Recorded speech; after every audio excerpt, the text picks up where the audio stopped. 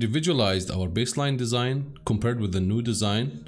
As you remember, we had calling out the main components that we suspect that they're gonna be changing in the system, and we mentioned that it's not very important to call out the baseline design, only the components that are expected to be changed.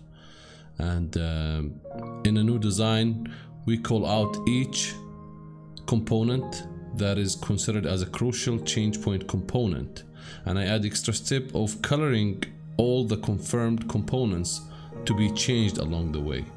So as we said, we will have the PCB to change based on the projection assembly introduction to the system, and biometric sensors will not be changed in that case. Steel enclosure we assume to have a dimensional change. Touchscreen we have a design or a dimensional change as well. So with that being done, you're ready to move to your hierarchy diagram and change comparison list.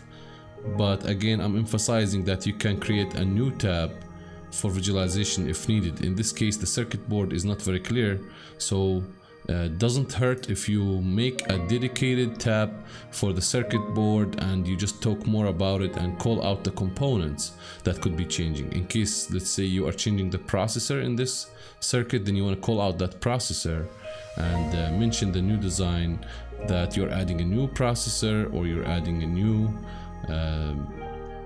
category to that circuit and so on.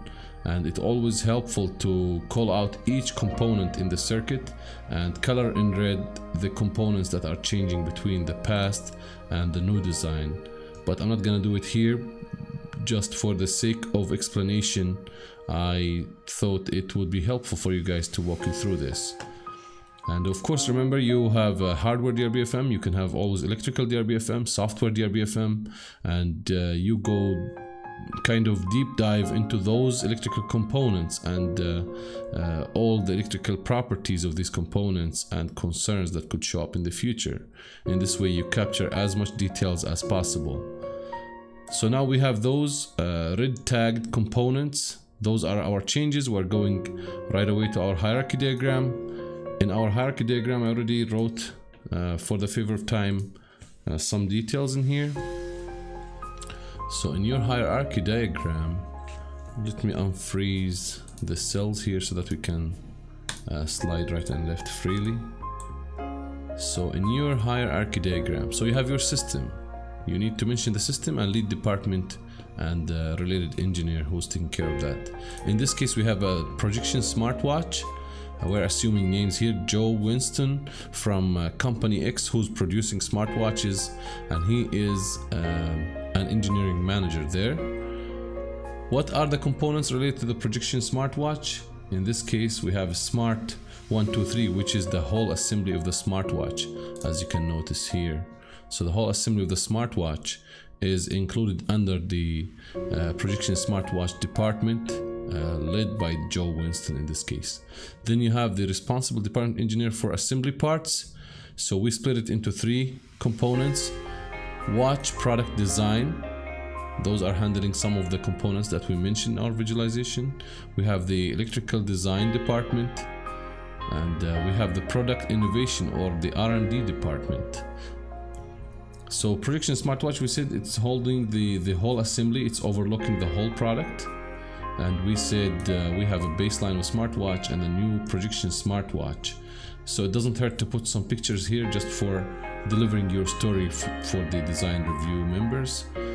And for the watch product design, we have somebody called Tony Allen from the same company, and he's the design lead. Under the watch product design, those are the components coming under that. We have A, B, C, and D from our explorative view. So those are references from explorative view. We have the crown design, touchscreen design, steel enclosure, and biometric sensors implementation. And remember, you can list everything you mentioned in your visualization. Either you list everything about your component and list it back as well in hierarchy diagram, or you focus on the change points. So in this case, biometric sensors, we assume they are staying the same. You can ignore that and showing only the components that are tagged in red. But for the sake of explanation, I put it in, but those are dash. We will not compare any old and new design because they are exactly identical in this case. Okay. So the overall, that's the main emphasis that you're having, or the main change. Going between base and new design, you're adding a projection system. The watch will be able to project whatever on screen, on hand, and interactively to the customer. So the crown, there's no change. Touch screen, there is a dimensional change. So you put the category of change, dimensional change. You can say it was, I don't know, 20 millimeters by 20 millimeters by 10 millimeters in thickness. It became, in the new design, 20 by 19 by 9. So that's the dimensional change happened. Steel enclosure as well, the same thing. If the change is visually clear and obvious, then you can put down the pictures as well. Steel enclosure, same thing. You put whatever dimensions you have here and the new dimensions between the past and the new design. We said biometric sensors are not changing, so it's fine if you don't mention it at all. And okay, now we're finished with our design category. Like we have the touch screen, steel enclosure, biometric sensors. We have the crown. If we go back to the hierarchy, we continue in our process. We have the electrical design. Under electrical design, we have the PCB. That's being handled, let's say, by that company, by the electrical design department, led by Sally Smith from the same company, who's an electrical engineer. What is being changed here? We're changing the design feature. So the PCB is going from design A into design B. I mean, that's only for demonstration, but in reality, I don't think PCB can be tackled in one line in Excel sheet. I would say there's 100 lines for each component in that PCB need to be handled, but you can tell the main change, since it's a mechanical DRBFM, and put all the details in the electrical DRBFM that you're gonna do as well. And eventually we have the third department, which is a product innovation, led by Jack Hassel, who's a product development scientist in that company. And that's F, projection assembly. We are changing design feature. In this case, the old design, there's none, but there is the new design. In this case, you just list the new design. Just to be able to show, probably you go back and to the exploded view, if you remember, and you show your projection assembly here. Just for the sake of explanation, you can put the design in here. Of course, you want to work with the cells so that it will encapsulate whatever you're mentioning here. So that's your new design in this case. Then with that being said, you will be ready to go to your function list.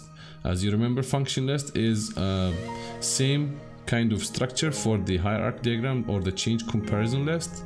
So you can probably copy those all the way here and put them down in your function list in this case. So that's our function list. Can go right here, paste it down. So that's your function list. Now you want to start to put what is the difference between, for each component, what is the basic function and what is the additional functions for that component.